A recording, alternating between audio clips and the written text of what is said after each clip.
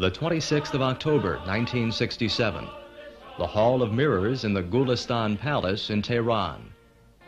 The Shah of Iran places a blazing crown studded with regal jewels on the head of his queen and proclaims her Empress of Iran. A historical day for Iran and a momentous one in the life of Fateh Pahlavi.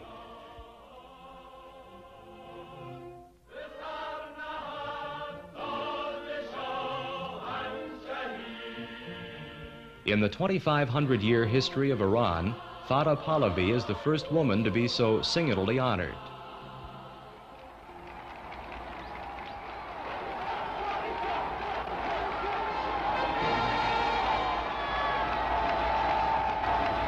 I think that when my husband crowned me the Empress of Iran, it was not a personal matter only. He wanted by that symbolically honor all the women of Iran. And for that reason I was very proud and happy, not only for myself, but as a symbol, as the representative of women of our country, which for years have been put aside of any participation in the life of the country.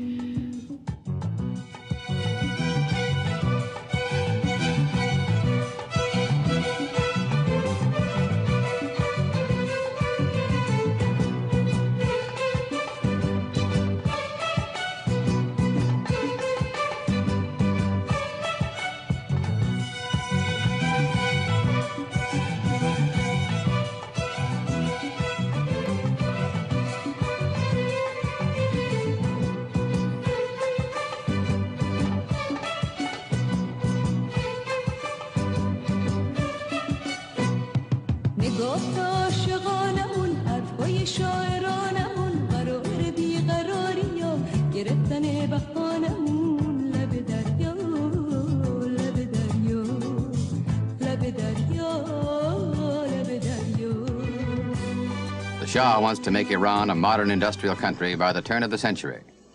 He has only one way to raise the money: get a high price for oil. It's true that when we started to defend our interests, the price of commodities also rocketed up by several 100%.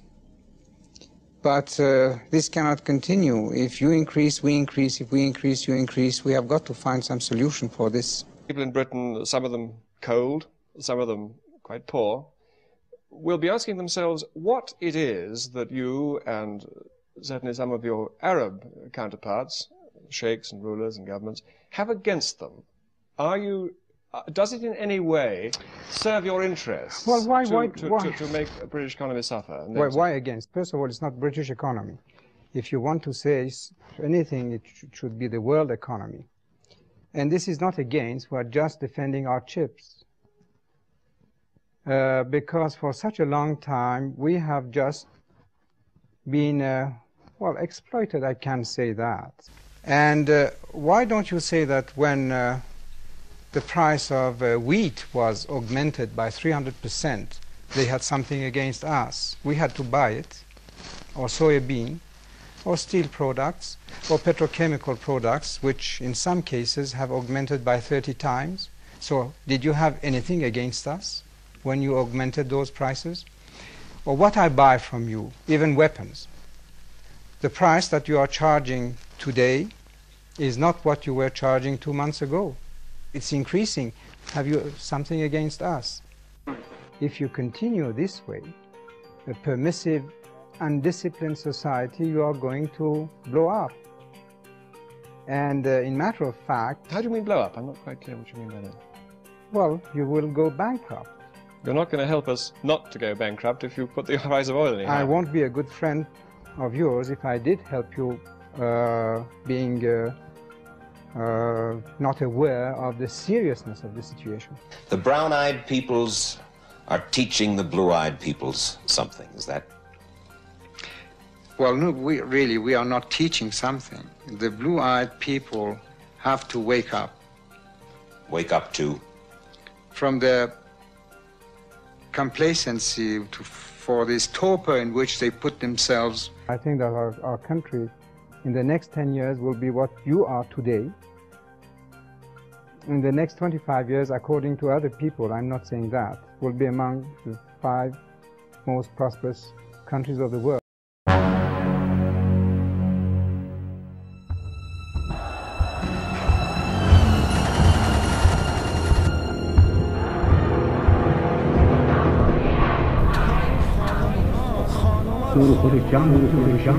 مراد و رهبر مسئله خیلی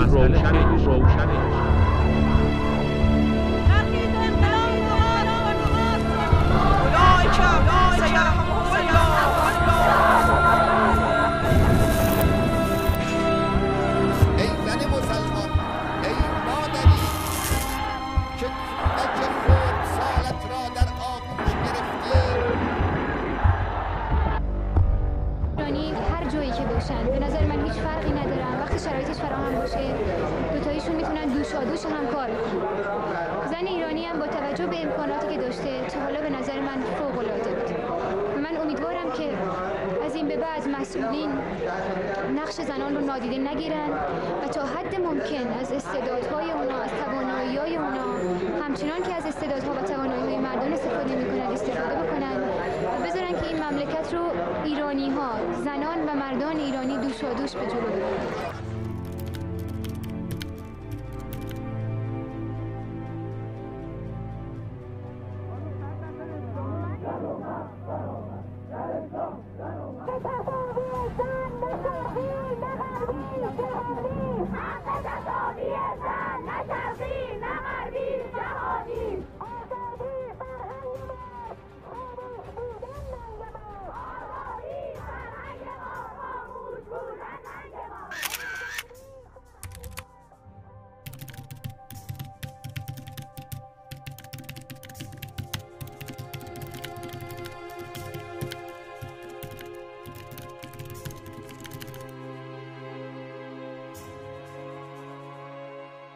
به اصطلاح با حجاب رو که او هم راهپیمایی کرد، در کنارش منم راهپیمایی کردم. اگر 10 بار او راهپیمایی کرد، منم 10 بار راهپیمایی کردم. پس تا اینجا با هم مساوی هستیم. چرا الان باید منو از او جدا کنم؟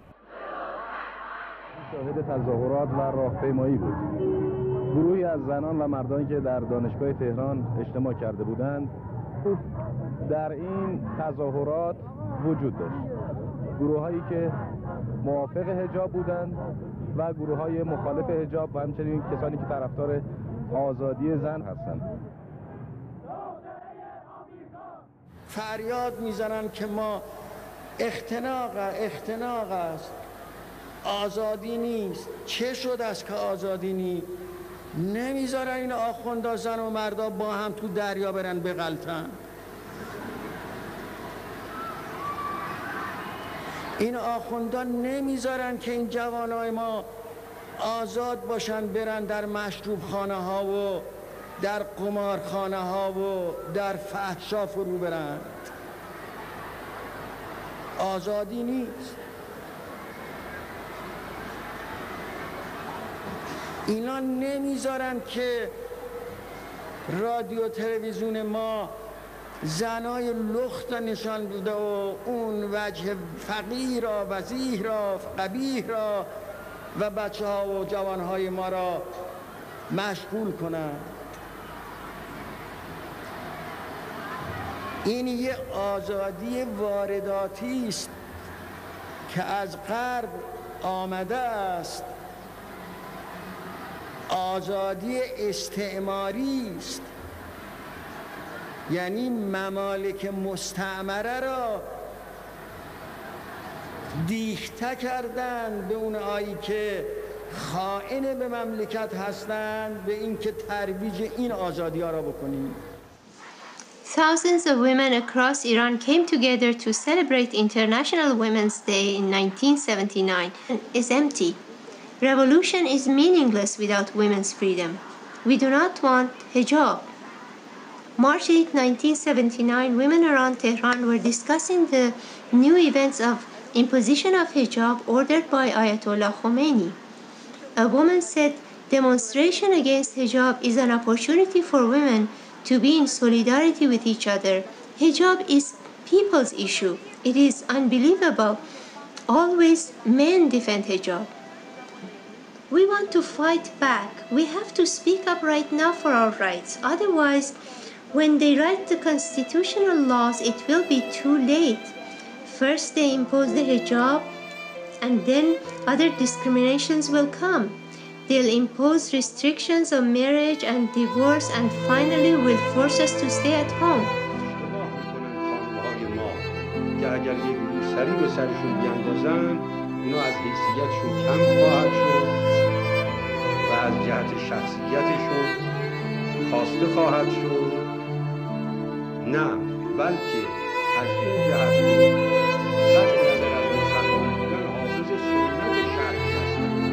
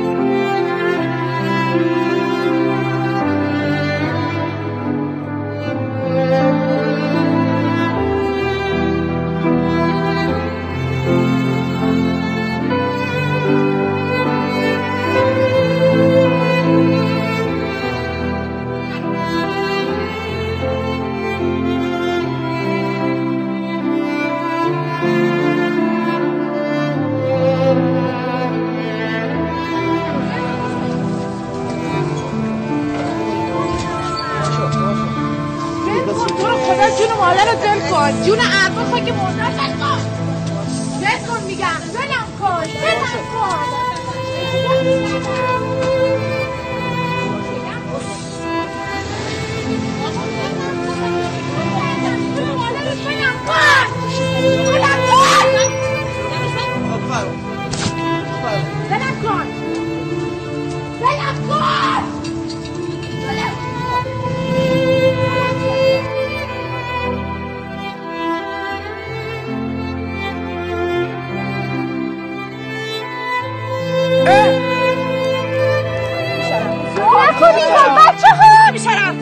تو غلط میکنی؟ خود نکن اتباج اتباج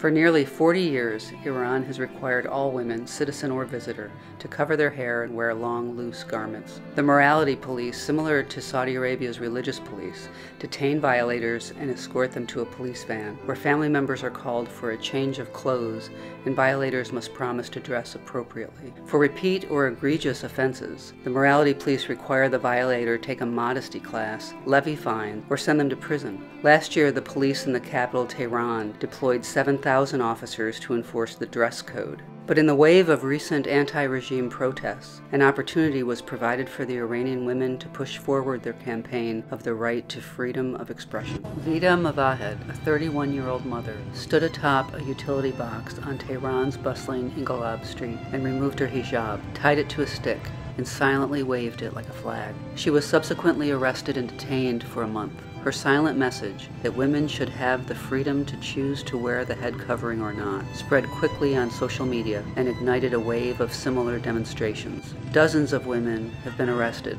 some of whom face up to 10 years in prison, on charges of committing a sinful act, violating public prudency, and encouraging immorality or prostitution. I grew up in a small village. That's why I think America is too big for me.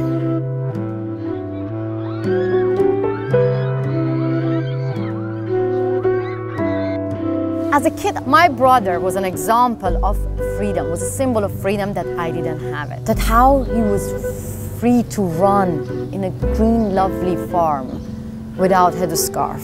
How he was free to ride a bicycle in a nice village. My village is the best. I started to publish this one, me and me. So that's why people started to send their picture.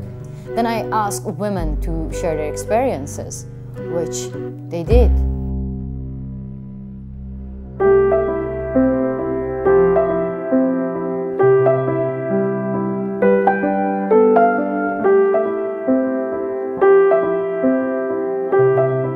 Some of the picture coming from those young girls saying that they just want to feel the wind through their hair.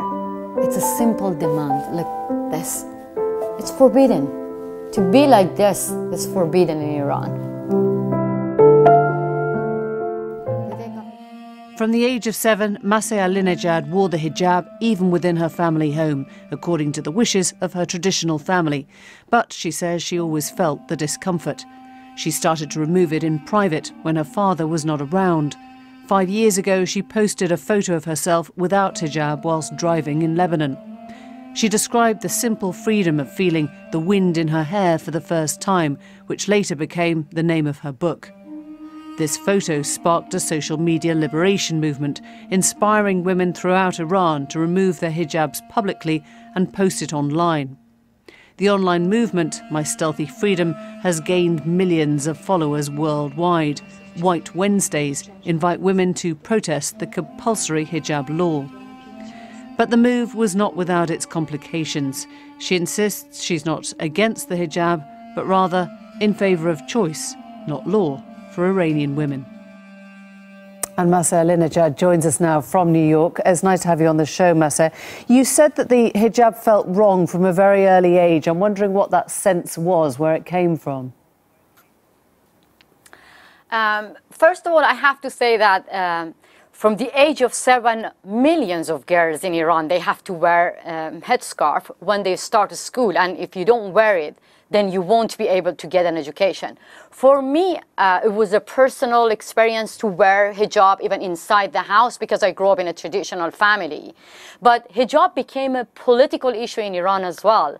It's like after the revolution, the Islamic Republic of Iran got our bodies like a hostage, and we had to carry the most visible symbol of Islamic Republic on our bodies. And if you say no to compulsory hijab, then you won't be able to go to university, you won't be able to get a job, you won't be able to live in your own country.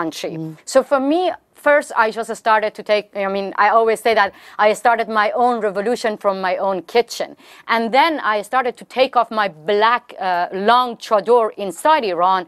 And I was taking off my hijab every time when the police were not around, when my father was not around in Iran. Why do you think... When I first time... Sorry, just to ask, why do you think it is such an important rule in Iran? I've heard it said that, you know, when the regime is at its more relaxed, then women start to show their fringe, and when it's at its most rigid, then the hijab comes further down onto the forehead. Why do you think this has become such a symbol of authority? I strongly believe that three pillars, main pillars, actually is really important for Islamic Republic of Iran to keep them. One is death to America, the other one is death to Israel, and third is hijab. But nowadays, for Islamic Republic of Iran, the women inside Iran are the biggest threat, because this is actually the tool that they can control the whole society, not only women. Compulsory hijab is just the wall, the first step.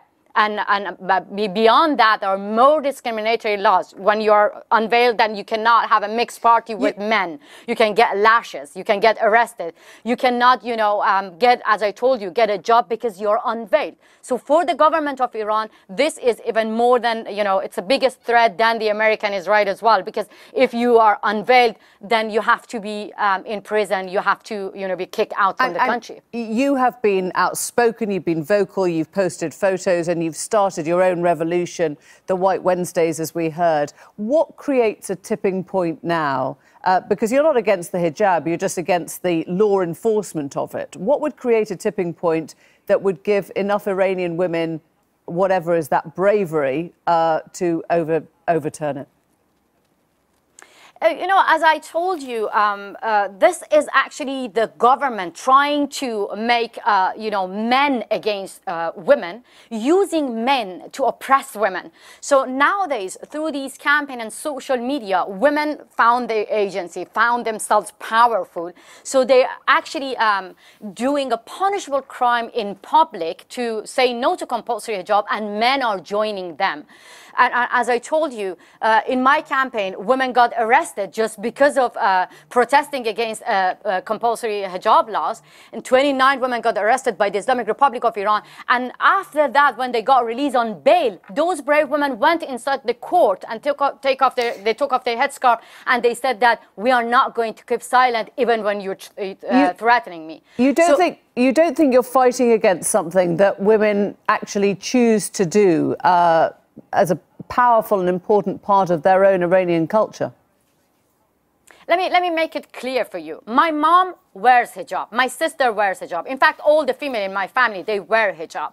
So when so many, you know, time when I go to media, I get often this question that, are you against Islam? Are you against hijab? But I have to say that this is Islamic laws, which is against me and millions of Iranian women inside Iran. Sharia laws, actually. You know, I, as a woman, according to Islamic law, I am not allowed to sing solo. I'm not allowed to show my hair. I'm not allowed to dance. I'm not allowed to be a judge. I'm not allowed to get a custody of my child. I'm not allowed to get permission, without getting permission from my father or my husband, to travel abroad. So this is so clear that we are not against those women who choose to wear hijab, but all the Islamic laws are against me and millions of Iranian women. And some people in the West might say that, you know, by talking about compulsory hijab, you're causing Islamophobia. But these are the discriminatory laws causing Islamophobia. That is why our goal in our campaign is now to invite all the Western feminists, especially female politicians, to you know, challenge compulsory hijab laws when they go inside Iran. Mahsa, great to talk to you. Thank you very much indeed. They wear hijab. This is not a black and white issue. All family in Iran is not like my family. There are so many families who do not believe in compulsory hijab. Iran is for all Iranians. You cannot just hide one side of Iran and show the other side of Iran and saying that this is Iran. This is a lie. Iran is me and my mother. My mother wants to wear a scarf. I don't want to wear a scarf. Iran should be for both of us.